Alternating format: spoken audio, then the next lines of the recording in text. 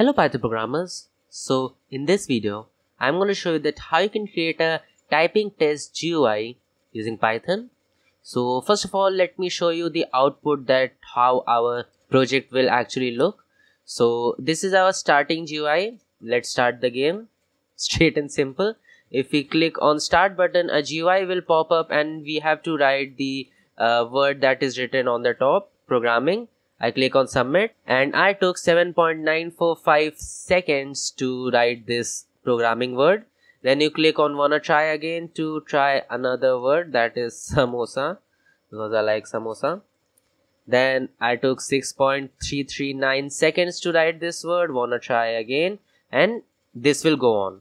So this is what we'll be creating in this video. Now there is one logical error or a slight bit of change that you can do in this project that I am giving you as an assignment.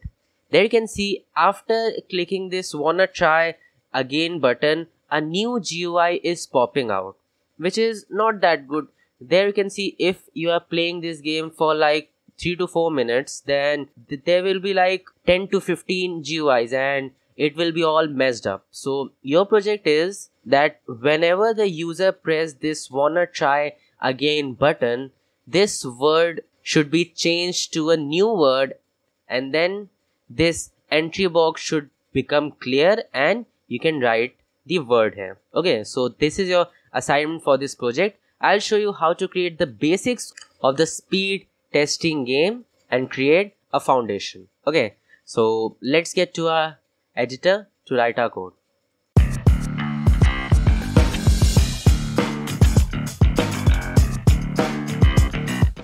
Okay, so now we are into our editor. So our first task is to import the required library, which is tkinter, timeit, and random. These libraries comes pre-installed, so you don't need to install them.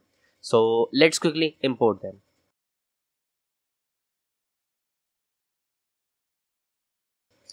Okay, so now we have imported all our three libraries. This tkinter will be used to create our GUI, timeit will be used to record the time, and random will be used to randomly select the word from a list. Okay, so now our first task is to create that initial GUI, the starting page of our game. So we'll create a tk instance. Make sure that this T is capital, and then we'll define the geometry of our GUI, which will be, let's say, 450 into 200. Okay, so 450 width and 200 height. Now let's create our first element of this GUI, which is a label which will simply print that let's start this game. So this is from window. This is the name of the tkinter instance, and then the text that we want to write. Let's start this game. Okay, then we want to define that what will be the font. So we are writing Times New Roman. Actually this should be Times, and the size will be, let's say, 20. Now let's grid, or let's place this x1 label into our GUI. Let's say at x-axis 10 and y-axis 50. Okay, now let's create our second element, which is our button, which will redirect to our, this should be a button, not a button, a button which will redirect to our game. So this is also from window, and the text which will be written on this button will be only, let's write go, and the command that this button will trigger is a function that we'll define. Let's call this function as game, and then we'll define what will be the width of our GUI, our button. So let's say 12, and the background color or the color of this GUI, let's say gray, and this should be a string.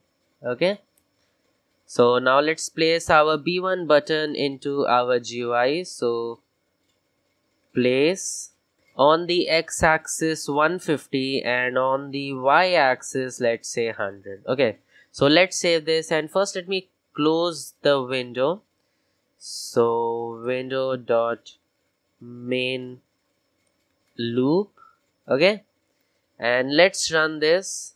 And you guys haven't told yet that how to run the program from this Sublime text, so quickly tell in the comment section. So we are having an error, game is not defined because we haven't defined the game function yet. So let's define the game function and just leave it so that it won't print an error. So let's save this and run this program again.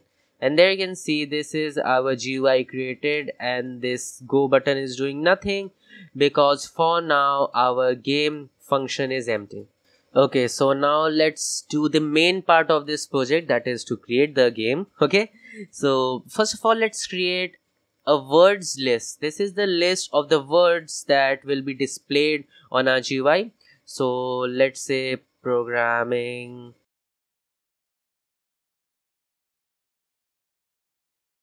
Okay, so we have created the list. Now let's select the random index from this words list. So we have created a word variable, and then we'll use our random dot randint, and this random function will decide a random word from 0 to the length of the words. -1, we are writing -1 because if it selects the last word, it will go out of index. Okay, so now this is the time we'll start our timer. So we'll create a start variable, and then we'll call our timer variable, which was the notation for default timer function. Now we'll do the same thing. We'll create a GUI.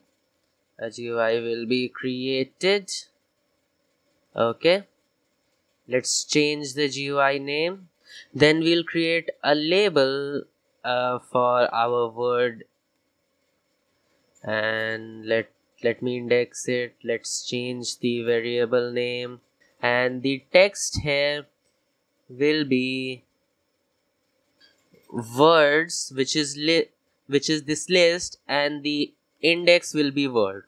Okay, so from this words list we are selecting this index stored in this variable word. Okay, so now let's create our second variable. Let's say x2, not cx2. Actually, we have to place this button also at x-axis 150 and y-axis 10. Now you can play along with these values because these values are what I have tested my program with. You can create your own dimension of GUI and play along with these values. So let's create an x3 variable, and this will also be a label.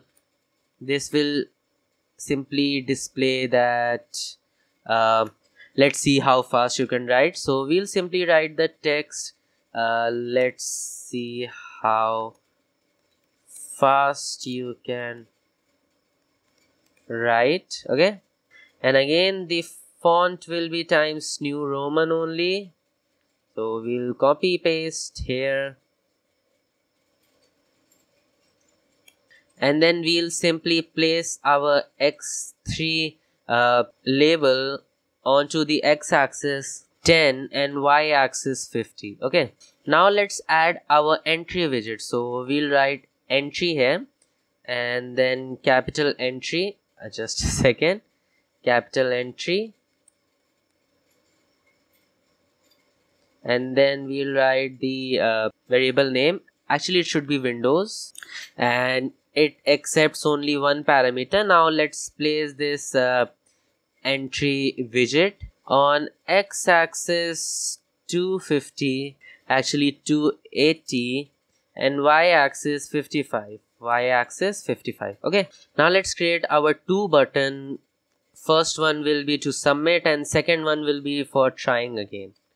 So just a second. So first button will be for submit,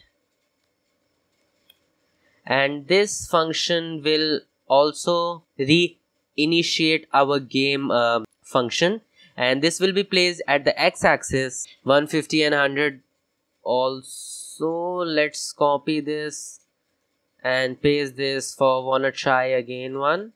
So we'll write 3 and Windows, this will be wanna try again, and this will also reinitiate our this. Okay, actually this will check the result. This one will be used to check the result because we are not re-initializing the game, we are checking whether the word was correct or not. Okay, then here the x-axis will be 250 and y-axis will remain 100. Now let's close our windows dot main loop, and actually I just missed one part. I have to close this window button also, sorry, this window GUI. So at the starting only we'll write window dot destroy, so that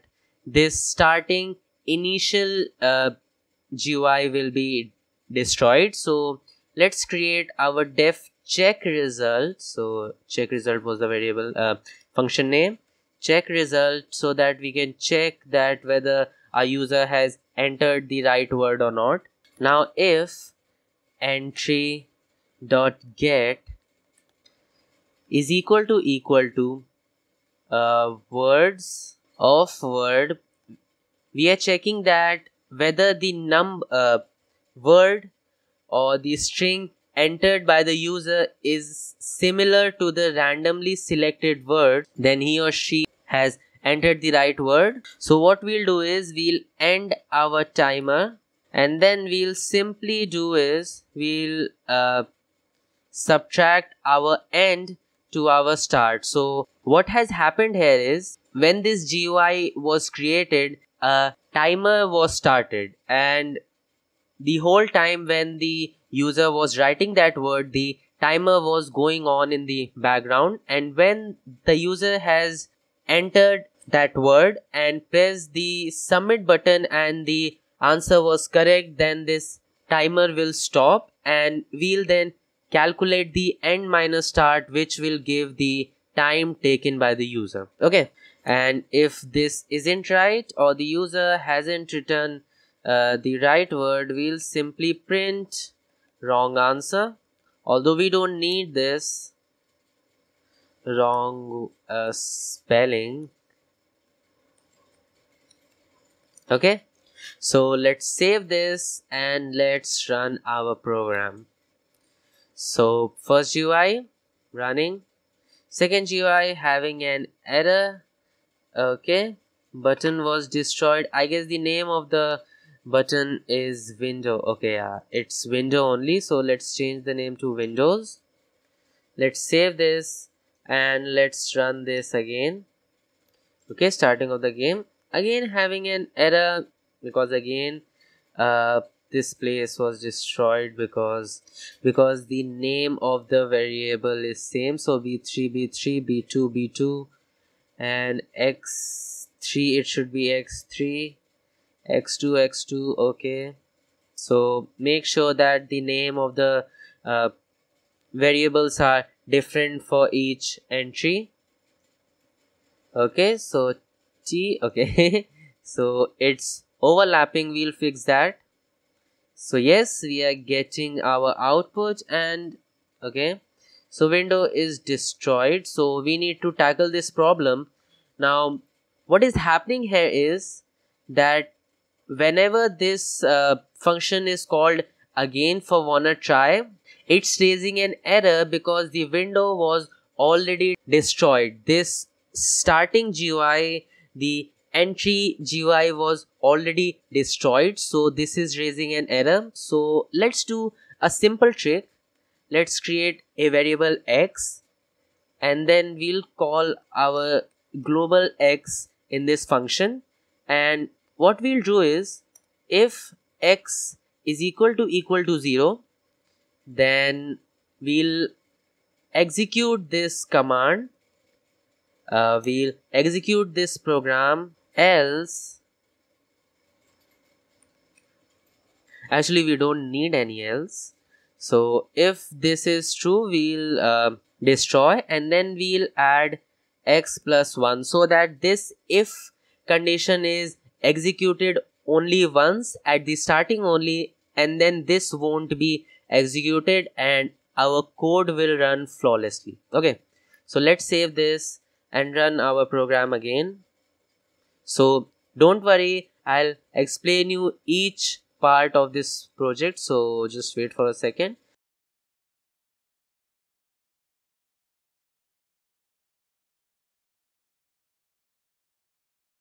So there you can see many words are appearing again and again. Because this list is very small, you can increase the length of the list and you'll get a new word or a new sentence every time you click on that wanna try again button. So let me explain you this program once again. So first of all, we have imported our packages. tkinter was used to create the GUI. timeit was used to record the time taken by the user. Random was used to randomly select the word. Okay, so first of all, we have created this simple GUI for the initialization of the game, and this button present on this GUI will initiate this game function.